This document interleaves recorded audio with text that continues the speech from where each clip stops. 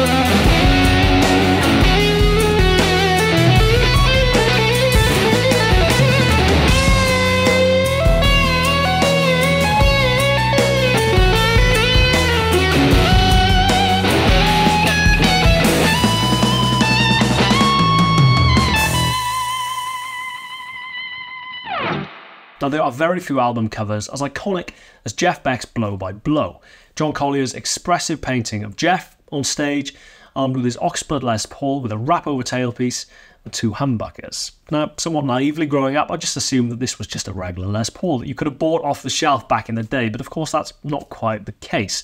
Along with Peter Frampton's Phoenix, these two Les Pauls are arguably the two most famous examples of Les Paul conversions. But what on earth is a Les Paul conversion? Now, in short, it's a Les Paul that's been modified, or converted if you will, to the specs of another Les Paul. Wrap-over tailpiece removed in place of a tunematic and a stop tail, or P90s routed for humbuckers, or gold finish removed in place of a burst finish.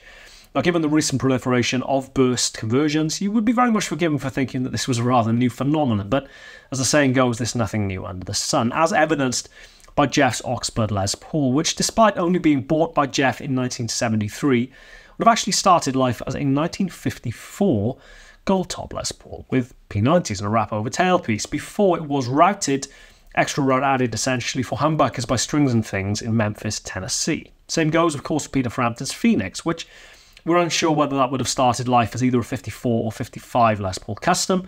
Either way, it would have had a P90 and a staple pickup in the neck, but at some point prior to his acquiring it in 1970, it was routed for 3 humbuckers. But why would you do this? Why would you go to the extent of heavily modifying a Les Paul when you could just go out and buy a new one with the specs that you wanted? The answer, of course, you couldn't. Now, it's important to remember that as much as the Les Paul status today is virtually unparalleled, this hasn't always been the case. In fact, it was actually something of a commercial disaster, being discontinued by Gibson in 1960, only 8 years after it was introduced in 1952, of course being replaced by the SG. Enter Eric Clapton, Keith Richards, Mike Bloomfield, Peter Green, Billy Gibbons, Jeff Beck, all of which acquired bursts in the mid to late 60s and very much laid the foundations for their iconic status. The problem? Gibson had stopped making them, so getting hold of one, especially here in the UK, really was no mean feat. However, in 1968, Gibson answered all of our praise, or at least tried to, by reissuing the Les Paul, but not the burst, the one everyone wanted, instead opting for a 56 spec P90 Goldtop and a rather obscure 2-pickup black Les Paul Custom. It would actually take them until 1976 before they would finally relent and reissue the Sunburst Les Paul Standard, but those guitars were a million miles away from the lightweight, resonant, lively Les Pauls that Gibson were making in the late 50s.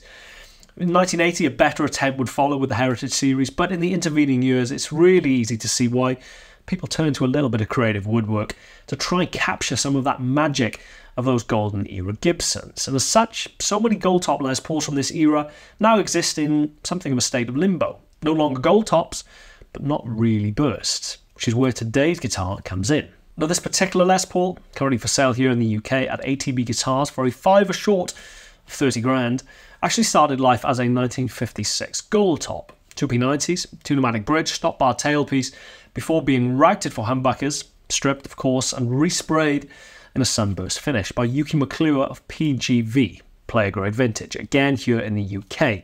Now amongst the telltale signs that it's not actually a burst, aside from its somewhat explanative serial number, is the fact that the centre seam is not so centred. Of course, Gibson only really focusing on centre seaming their maple tops from 1958 onwards, when that seam was visible. Of course, up until that point, it had been covered by gold paint. Now, in the grand scheme of conversions, a 56 to a 59 conversion is a relatively straightforward one, with the only real invasive work required being the extra routing for the humbuckers. But, of course, people haven't stopped there. They've tried pretty much everything over the years with varying degrees of success.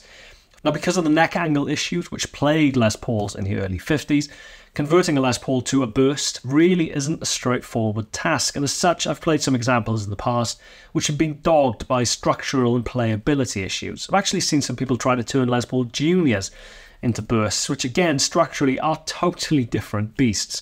Now thankfully this isn't one such example and plays incredibly well.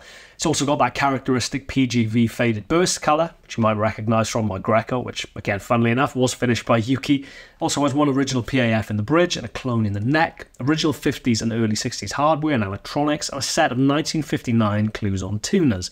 The neck does feel as though it's been shaved slightly at some point, which although unexpected to begin with, really doesn't notice after just a few minutes playing it, and crucially, sounds amazing.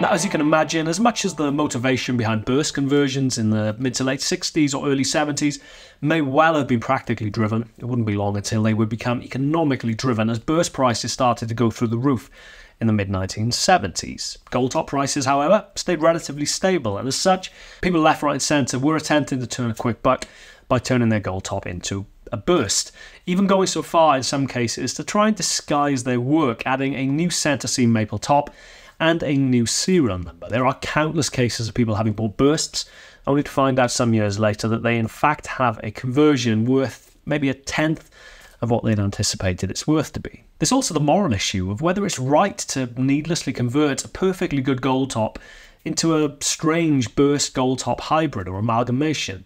Thankfully, this practice does seem to have died a little bit of a death in recent years, presumably in the wake of Goldtop prices soaring, thus negating any real kind of major profit margin to be had.